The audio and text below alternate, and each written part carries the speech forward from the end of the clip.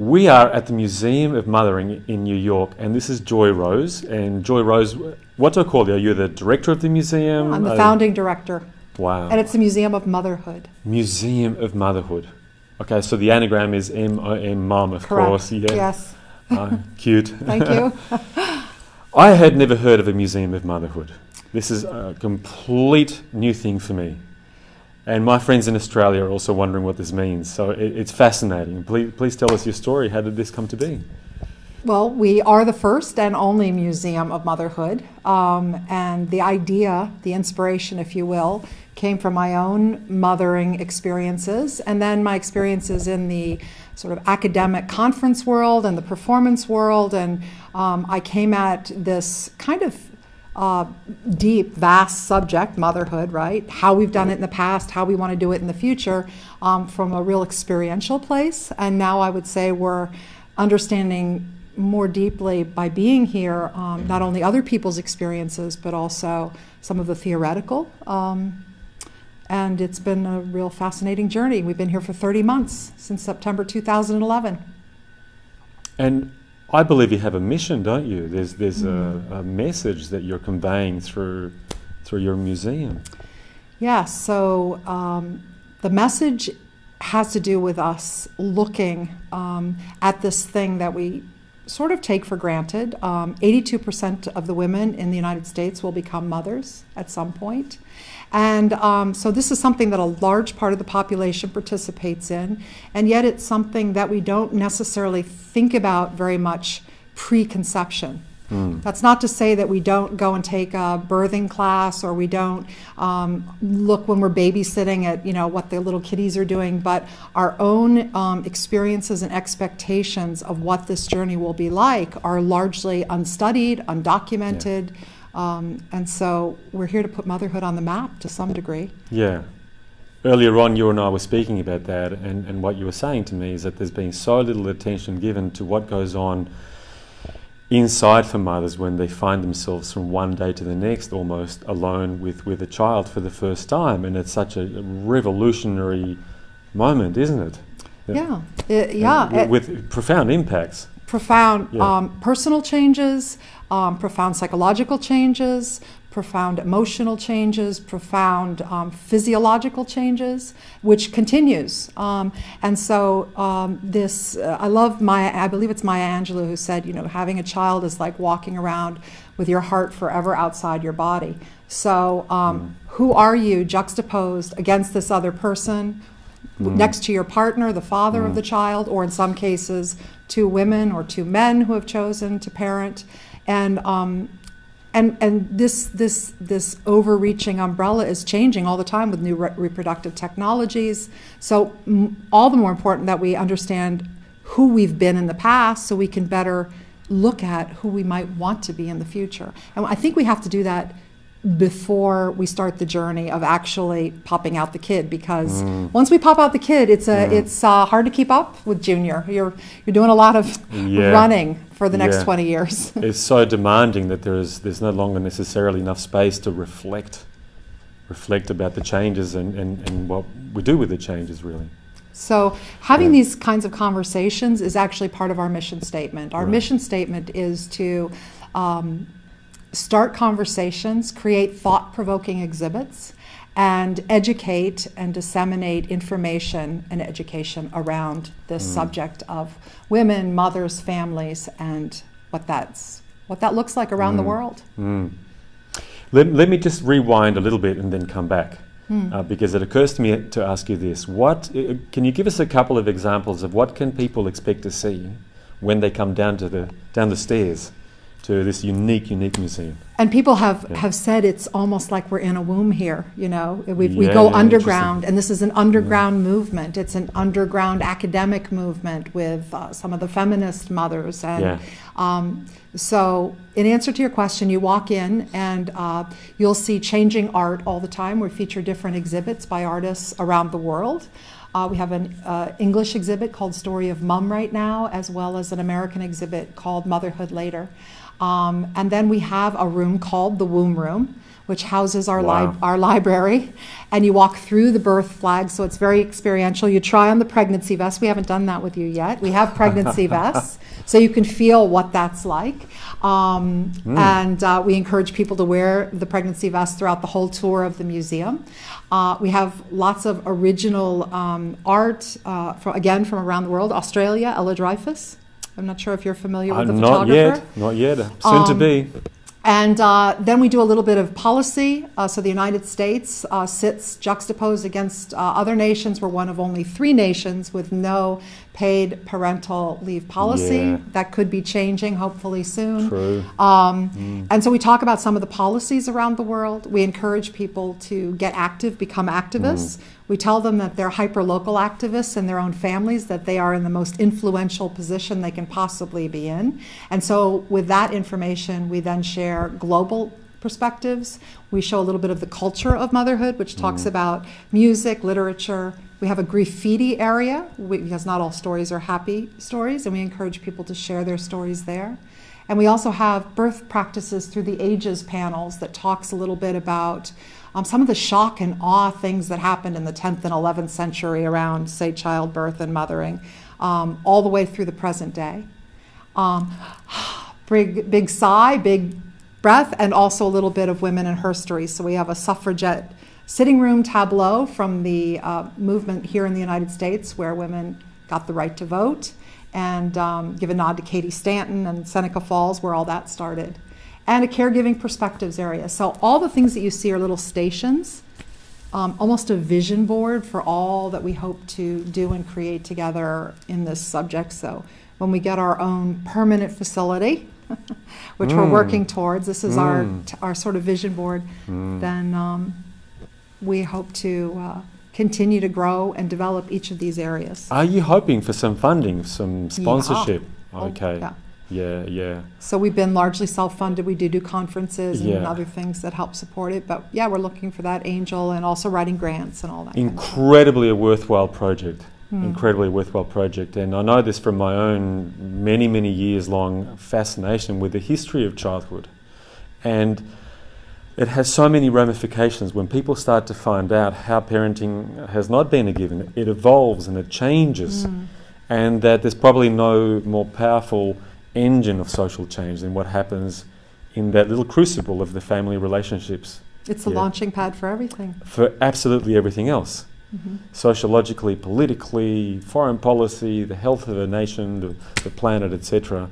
So, for all of those reasons, such a worthwhile project. And now, do you have, in your own quiet time, what are your hopes, your cherished fantasies about what you would like to see produced as a result of the work that you're doing here? Do you imagine that? What would you like to see happening for families, socially? I bet you have a list of I do. I'll try to keep it short. Wishes. Yeah. I really believe in the evolution of humanity. So I believe that by a better understanding where we come from, what that looks like, by understanding that almost from academic perspective as well. So mothering or motherhood is the one job, we say it's the most important job, and males can mother once post-birth, and eventually maybe someday they'll be able to give birth with all the changing technologies with reproductive things that are going on. But the idea that we can really study this thing. People say nothing can prepare you, but actually you can get prepared. You can have a better understanding of the economic, the policy, the psychological, all the things that you mentioned. So I'd like to see a whole area in universities that continue to study this mother studies, whether it's in women and gender studies departments.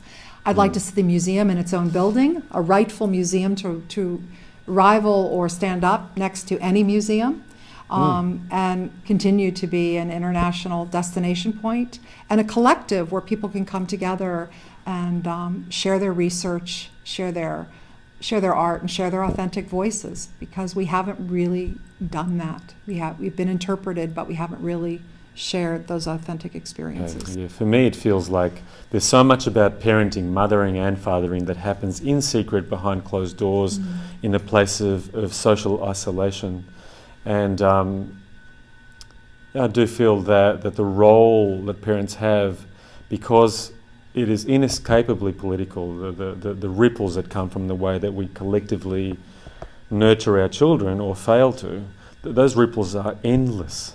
Everybody feels the impact around the world of how every child is related to, educated, raised, nurtured, all of those things. So, you know, I really I concur with you about the need to elevate parenting to the role that it already really has, in a sense of it being acknowledged.